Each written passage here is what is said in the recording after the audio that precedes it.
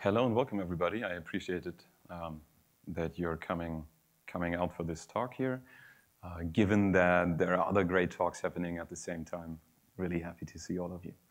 So yeah, welcome to Visualizing Network Traffic of BOSH-Releases. Subtitle here is where I'm promising intuition engineering for everyone. A few words about myself. Hi, I'm Marco, for all of you who don't know me. I'm a developer at SAP, and I'm the PM of the BOSH OpenStack CPI there. I'm working with BOSH and CF since sometime in 2014, so getting some good exposure about the whole topic. And my nick is Voelz pretty much everywhere, so on GitHub and Twitter, Cloud Foundry Slack. If you're trying to reach out after the talk, please do. Let's start with the boring stuff. Here's a disclaimer. What you're about to see, so this is in the SAP track, but this is not the product. Right? This happened in my 10% time at SAP, where we get to play around and tinker with pretty much everything that we think is a good idea or we want to try out. And all of this is open source. I have the links in the presentation afterwards. You can try it out, but please use at your own risk. Right. Now that the mood is at its peak, let's talk about intuition engineering. So who of you has heard the term before? Not an awful lot of people. Great. So I heard that term first when I encountered a Netflix blog post in 2015, and I felt like this term catch my attention because I felt like intuition and engineering aren't those like antonyms? Is this supposed to go together? We proud ourselves to be engineers, right? We are measuring stuff. We are based on facts and figures. We don't rely on our gut feeling or on intuition. This is what we are proud of. So typically that means our workplace looks similar to this, right? We got graphs, we got measurements, we got stuff going on because this is what we use to analyze things. And all of this is great, right? We need all of this, but I think we often make the mistake thinking that this is the whole truth. This is all we need. This is what we need to understand things.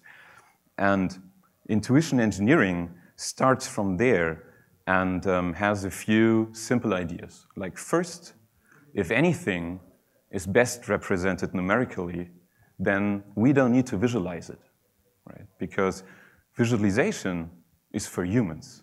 I don't need a fancy graph if a machine can do a job for me, right? There is no point in ruining a perfectly good system by adding a human in the loop who looks at graphs and does stuff.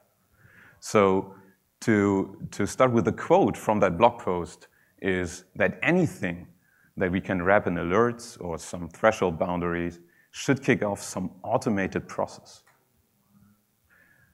And given that, we can think about what do we do with the rest, right? Maybe there are things that are too complicated, or it's even impossible to create a heuristic or an alert threshold. Maybe we don't know we don't know enough about it yet. Maybe we don't even know what it actually is, right? So for all these kind of things, we do need a human in the loop, and we do want some visualization to be happening. And that's one part of intuition engineering, right? The second thing is, this is what we do, right? We build, measure, learn, we automate all the things because we are smart people, and we are doing the right thing, right? Aren't we? And my point here is that automation reduces the impact of human error for that specific task, because I don't have to type manual commands anymore. I can rely on a machine doing certain things. But automation does not mean that we don't need to understand why stuff is happening automatically, what automation is going to do in a certain situation. And I think this is the second point where intuition engineering can help us. So here's 3 points I'm trying to make in this presentation. Like first, measuring and alerting, that's all great, and I think all of us spend lots and lots of time into that, and we do need it, but it's not enough.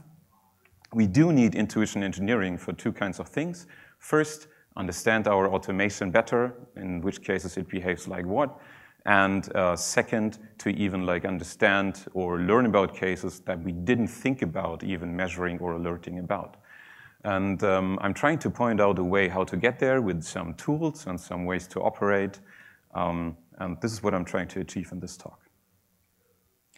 Before we jump right into actual tooling and how to get there, I want to start with this man. His name is Bernd Sieker. He is a systems engineer at the University of Bielefeld in Germany.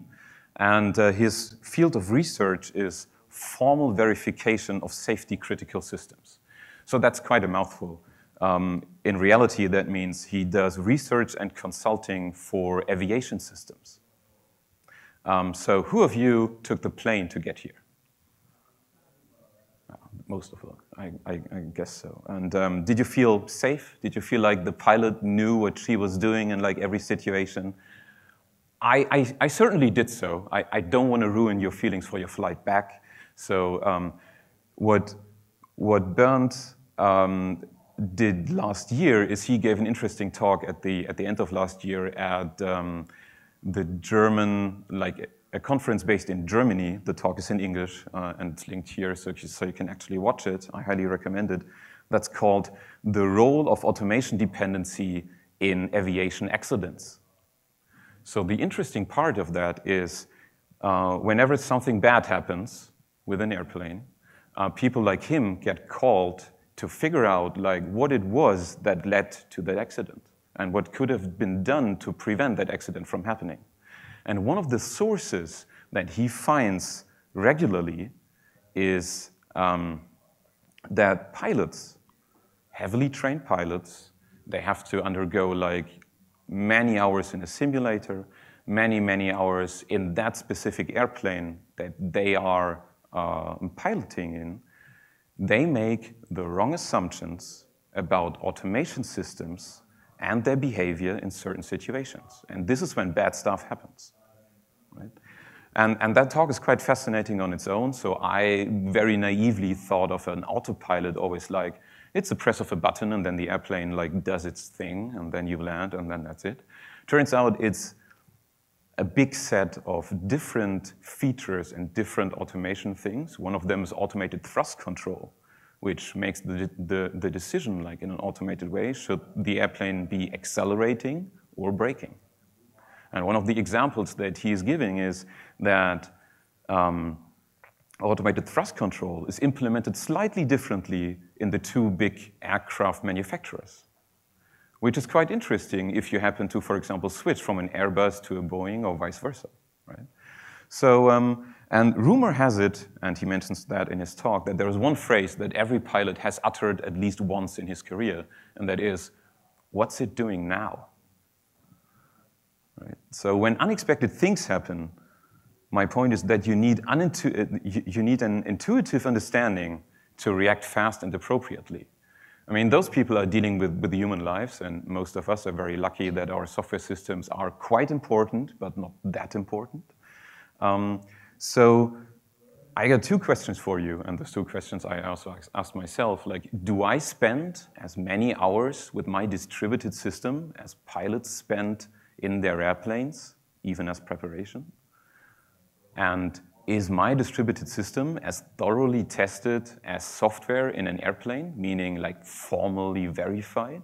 Most likely no and no, right? But let's say even if it would be yes and yes, my point here is that his research shows that this is not enough. Bad things happen because you make the wrong assumptions about how automation behaves in certain cases. All right, so how do we get a better understanding of how automation behaves in certain cases?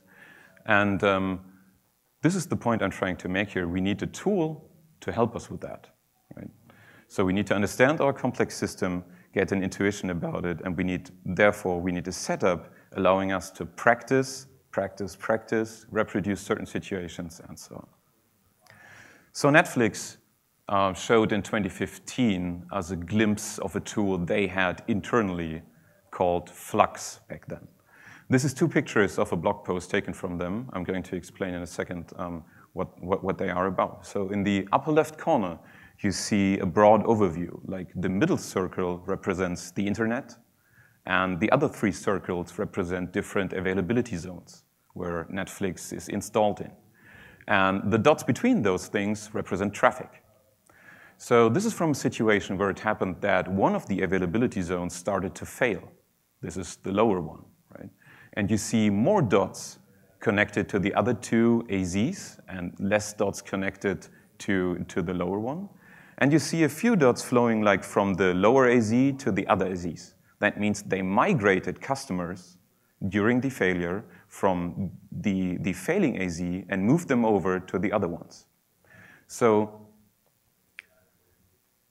imagine you're in that situation. You realize, oh, one of Amazon's AZs is failing, and your expectation is, all right, we are fine because our automation will act in a certain way. It will move all customers from the existing AZ, from the failing AZ, to the other two.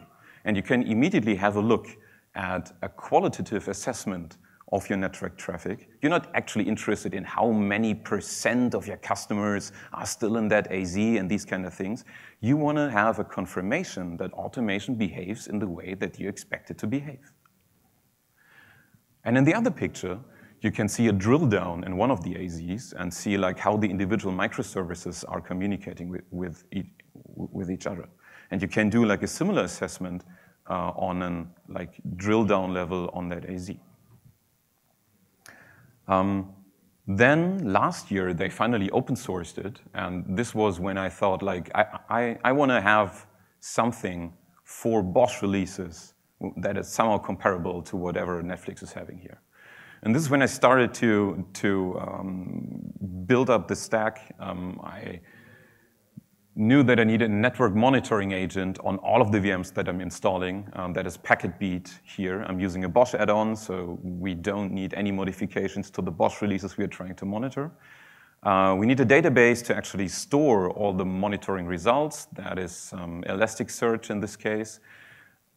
You also get from Elastic a nice tool to query that database if you're interested in more details. That is Kibana in this case. And of course, we have Visceral. This is a tool you just saw before on the slide from Netflix to visualize it in real time. I'm now showing you like two examples. One is a very small one is a bigger one to see maybe the benefit and how it behaves in the real world. So the small example was like almost the smallest one I could come up with, right? I built a very basic BOSH release that only provides a single HTTP endpoint called ping, and guess what it does? It returns a POM. So I installed 3 nodes of that release, and they are pinging each other. I'm using BOSH links to connect all of these 3 nodes, so I don't have to deal with individual IP addresses here. And I thought, well, I can most likely predict what the network graph is going to look like, and this is what I came up with. So I got 3 ping apps here in a triangle. They are talking to each other. That's what I designed them to do. I got the director, the BOSH director in the middle, and all of them are also talking to the BOSH director because they have a BOSH agent on them sending heartbeats to the director regularly. Okay. And all of this happens on OpenStack, and we are building the OpenStack CPI, so I knew that all OpenStack VMs talk to the OpenStack metadata service in our case. All right, sounds fair. However, when I looked at the actual graph, I had my first moment of what's it doing now, because even in that very small example, it looked like this. Can you actually see the small lines between them? I hope so. Okay, so we got our triangle of ping apps over there. So far, so good. We got the director in the middle. All of them are talking to the director. That's great. We got the metadata service in the lower left corner. I also predicted that. And then we have 3 nodes I'm not so sure about. There is one in the lower right corner and 2 ones in the upper right. So that's when I started to scratch my head and really try to look into it with Kibana, and I thought like, okay, let's query for those IP addresses, right, and see what kind of traffic we have. And we have like every 15 minutes, we have requests which awfully look like DNS requests. Right? So packet beat cannot only record raw TCP flows, but also has some knowledge about individual protocols. DNS is one of them. And as you can see, like on the rightmost column, it queries for time host something .sap. So this is our internal NTP server, right? I remember configuring that. That makes sense. And I know that the BOSH stem cell actually does every 15 minutes sync its date using NTP date. All right, that's fair. So let's get back to this. That means in the lower right corner, that's a DNS server. And in the upper right corner, these are the two NTP servers. All right, okay. So that means like even in the most ridiculous example, right, 3 nodes, just a single HTTP endpoint, I found like a few surprises, at least to me, to show like not everything's intuitively clear, even if you don't have failures. Like even in the regular operation mode, I found a few things that were interesting. All right, that's a small thing. We don't care about small things. I installed CF deployment, which is like the soon-to-be standard way to install CF. And it comes, like, this is an entire Cloud Foundry installation, right? It comes with 2, and for some instances, even 3 AZs. I installed a single application and just curled it and wanted to see what's happening. But to make it more interesting, let's add some turbulence. Right? So if you don't know the turbulence release done by Dimitri, the PM of BOSH, you should totally check it out. It's basically BOSH's chaos monkey. You can kill individual nodes, you can shut down entire AZs, you can fill up disks, you can block network traffic, you can do anything you like. And my intention was to shut down an entire availability zone and see what happens, right? I got a few assumptions, right? When an entire AZ fails, that shouldn't be an issue. I can still access my application. I can still work with the API of Cloud Foundry. I can still push. I can still ask for the status. And eventually, BOSH will repair everything, right? It will bring it back and all is well afterwards. So I did kill an entire AZ. And I had my second moment of what's happening now or what's it doing now, because I learned that in CF deployment, they're using MySQL. And MySQL is installed as a singleton in AZ1. So when I shut down AZ1 entirely, the answers were, I can still access my app? Nope. I can work with the API? Nope. Did BOSH bring it back? Yeah. And then it worked. Okay. So, all right, let's be fair and not shut down actually MySQL. But let's pretend in this case we're using some kind of clustered DB that RDS manages or whatever. All right, I'm scared of live demos, so here's a video for you. I recorded it up front. Before we start, this is what Cloud Foundry looks like when you record the network traffic. It's hard to make sense of all of it, but let's try it together. So here is my jump box from which I'm on the left corner, from which I'm doing the requests. I got huge requests going on to the Diego cells and to the routers. And then on the right-hand side, that's the cell. On the right-hand side, the IP address, that's my application. So that makes sense, right? I got a huge flow of traffic from the jump box where I'm using curl to the application. There's also lots of other things going on with etcd, who's the primary source of communication as well in CF release, and a few other things are happening. So I'm moving the etcd node up there, and then trying to kill a few things. All right, so here, that's turbulence, and that's the JSON description of stuff I'm going to shut down. And you can see like everything is in Z1, and it's executing a kill task right there. So BOSH instances is showing, or starting to show a few instances as failing. And as we get back to the actual visualization, wow, hard word, you can see a few nodes disappearing. And we can probably see a few other things that we can even see better when we turn on network filtering, that we will do in a second. API nodes still getting lots of traffic, so the curl still works. You can still see network traffic going to my application. Right. All right. Visceral because this is an awful lot of traffic happening, has the ability to filter by network traffic occurrence, so to say. Like you can only filter out the stuff where lots of network traffic is filtering, is happening. So let's do that for a second. You can see here two primary sources of traffic. One is still routing to my app. The other one is interesting. This is two etcd nodes talking to one IP address there in the lower right corner, right? So I was interested very much in that and was trying to figure out what happened, because in the regular mode of operation, you don't really see that happening, right? etcd behaves very nicely and doesn't talk to any other nodes. When you turn back the filtering, like back to or include more and more TCP flows, you can see that other primary sources of network traffic are, as expected, Doppler, so everybody is still logging files, and so on. So what is it that etcd was actually doing there? When I fired up Kibana and did a few queries for the network traffic for that IP address, I realized that this IP address I had seen before, like in my previous very small example. That's my DNS server.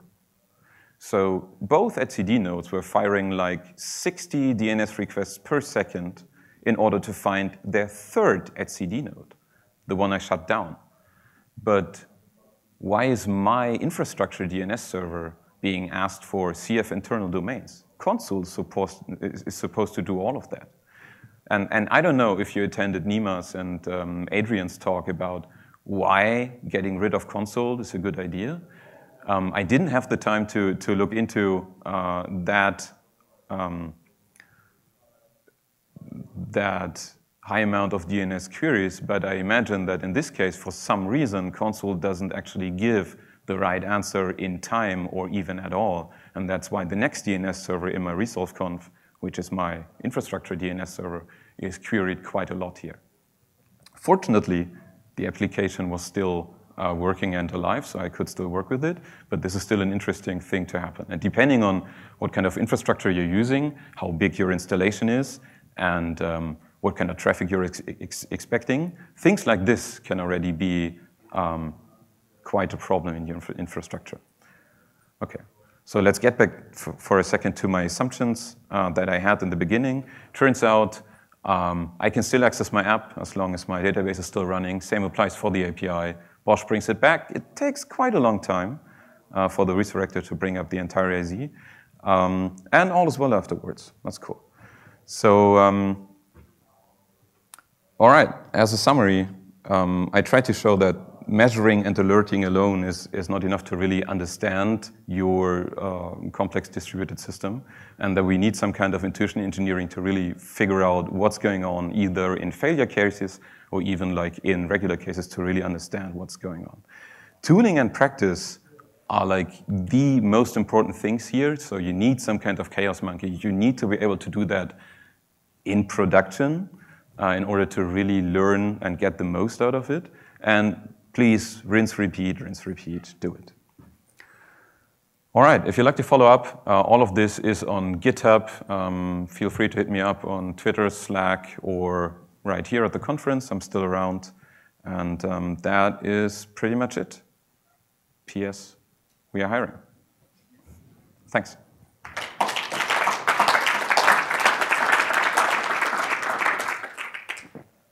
Any questions? We still got time. Sure. Yeah. You talked about, formal methods, basically on, visual analysis in the model checking methods.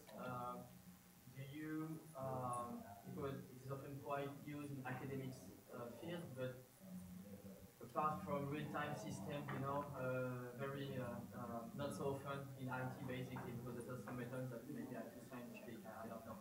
And what is interesting that you have just figured out how to visual can help BOSH hubs to visualize. Can you, did you thought about something that could help them to understand or to put properties on the links between your nodes in your graph, basically, or it is something that you will never find out or check out. Okay, to understand the question, I think what you're asking is if I try to annotate the network links with some more metadata to get some more information about that? Yes, because of part of your ops in the work, you have to figure out and to formalize a little, the behaviors between your nodes. So did you try to check out that? I didn't check it out in detail. So visceral, I mean, what we saw as the visualization, thanks, is actually just nodes and edges. The whole application allows you to also display like a details panel about, I don't know, how many requests were successful, how many of them failed, or annotated with any metadata that you feel fit. So you can of course do this. I didn't do that in detail. Thanks. Other questions? Sure. With such instrumentation, that the performance impact will prevent them from being instantiated in production? Is there a performance impact that prevents it from running in production? Sure. So there is a performance impact depending on what kind of method you're using for capturing packages, and there is a number of them. Most of them don't use kernel primitives to record network traffic. You can switch, if you're installing a kernel module, you can switch to pfring, which is using, for example, zero copy to actually get a copy of the packages, so the overhead is practically zero. However, if you want to use pfring for zero copy mode, that will cost you quite amount of money. So in this case, what I'm using here, it is imposing quite some performance issues or like performance overhead that you need to consider. So for us, we are going to run this on our performance test landscapes to figure out what the actual overhead like is in terms of throughput and so on, and then make a few decisions.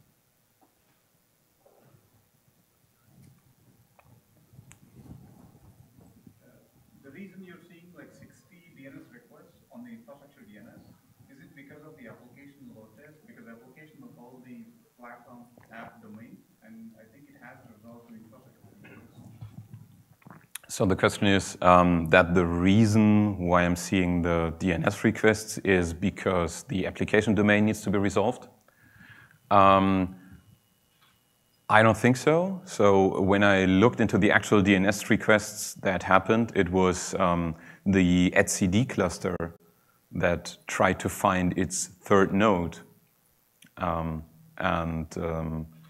Apparently its console not appropriately responding with the right answer or even responding at all. So that's why the infrastructure DNS was queried for the third etcd node that was actually down.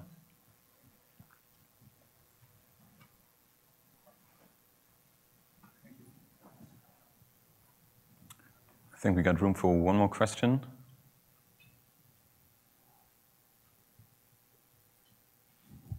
All right, no questions? I'm still around, feel free to reach out. Thanks again.